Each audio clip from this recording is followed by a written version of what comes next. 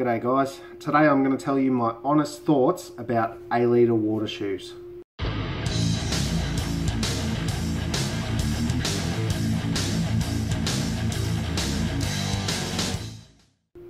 So Aleader contacted me a couple of months ago asking if I'd review a pair of their water shoes for my YouTube channel. I replied to them and asked if they would possibly send me a pair for my wife and kids as well. Then I'd happily do it, and they said yes. So here I am. Now the reason the review's taken a couple of months to happen is because I wanted to make sure we got some good wear out of the shoes. I wanted to wear them more than just a couple of times so I could give you my honest feedback on this product.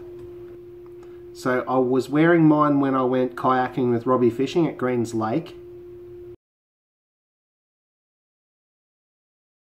I was also wearing them when I was letting some big carp tow me around the river on my kayak.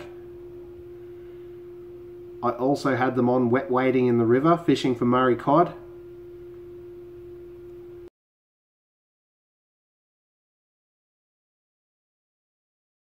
My family and I were all wearing our Aleader water shoes when we went redfin fishing and swimming at Waranga Basin.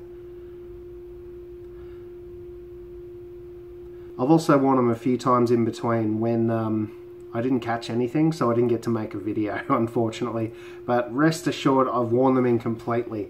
There used to be an Aleader logo on the inside of that sole. That's worn away, but as you can tell, apart from that, they are still in pristine condition. They're a little bit dirty because they're well worn, but they're still in very good condition, and they're still really comfortable. Alright, so let's get into the most important part. What do I think of Aleader water shoes? They promote the key feature of their water shoes as being the drainage feature. And I can tell you I was seriously impressed with how quickly the water drains from the sole of these shoes. My family posed for these shots of the water draining out while we were wearing them at the lake. I also spent a bit of time dunking the entire shoes in a bucket of water in my backyard, so I could show how quickly they drain out even while entirely filled with water. In these shots you can clearly see the sole is designed for maximum drainage. So if you're interested in some water shoes for your own wet wading adventures, go check out the link in the description, and they've even given me a discount code, RKJFishing15, and you can enter that at the checkout to save 15% off any pair of water shoes, and they also offer free shipping anywhere in Australia. Please note that the first time you load the website, it might show the US dollar prices. Make sure you click on this arrow and change to AUD, which stands for Australian dollar. All prices shown on the website should then reflect the accurate Australian prices.